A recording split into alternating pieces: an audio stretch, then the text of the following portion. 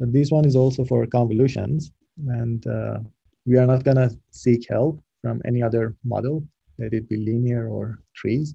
And it's going to introduce the concept of a CAM.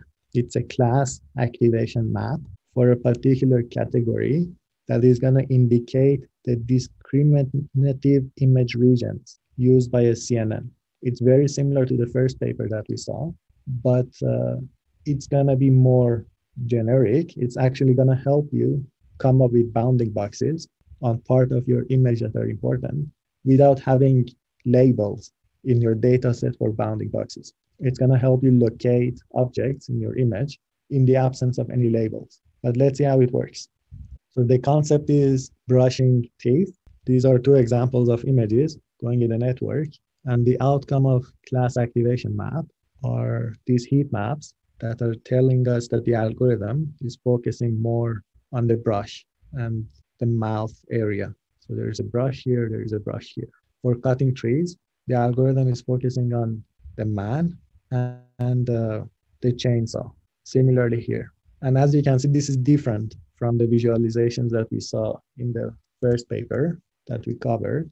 The visualizations in the first paper are like this. Forget about the rest of them. The rest of them is a different methodology when you occlude part of your image to understand which parts are the most important ones. But this is the predictions. These are the visualizations that are coming out of this algorithm. Here you have a different type of method. It's more generic. It's actually giving you more information. But what is the intuition behind it?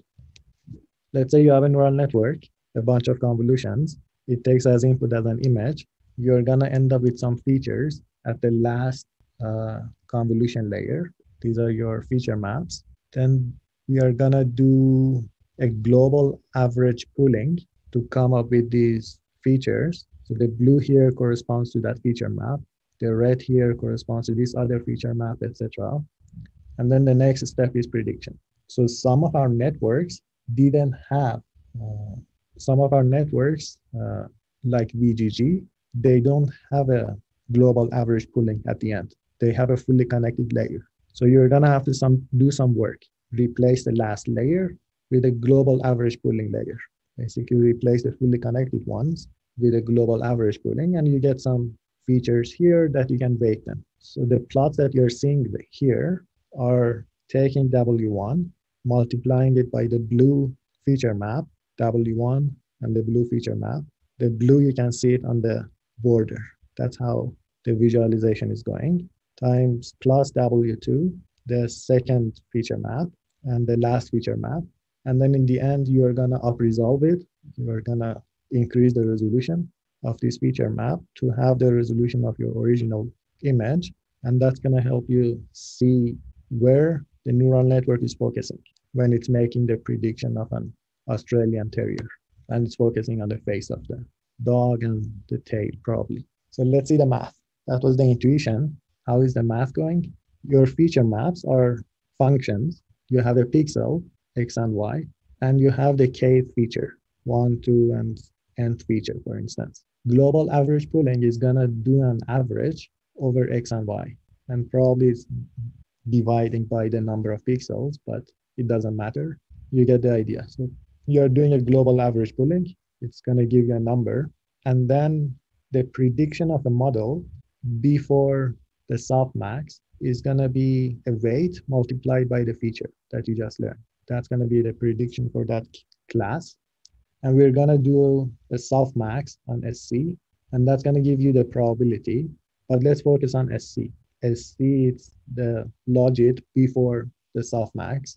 And let's take a look at our weights. And as I said, this is just SC as after going through the softmax is going to give you the probability. And here is where the interesting part comes in.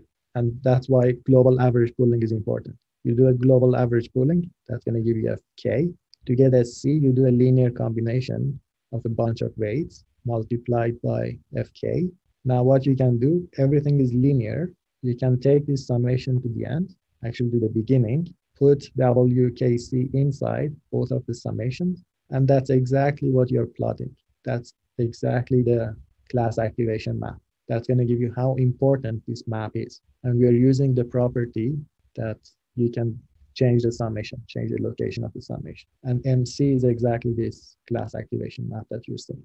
And it's going to give you the importance of activation at a spatial grid XY leading to that particular class. I think I'm 1 minute over time. For those of you who have questions, you are more than welcome to stay and ask.